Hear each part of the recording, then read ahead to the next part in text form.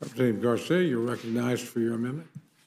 Thank you, Mr. Chairman, and thank you for allowing me to speak today on my amendment to H.R. 6678. My amendment is the Dream and Promise Act. This is a real bipartisan solution for our immigration system, which is broken. Our role as lawmakers is a special one.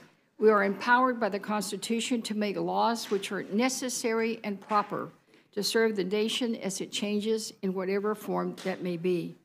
When issues arise across the country, we must find creative, common sense ways to fix them.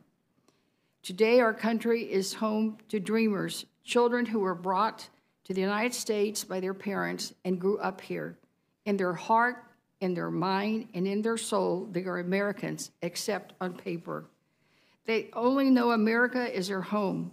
They contribute to society as taxpayers, small business owners,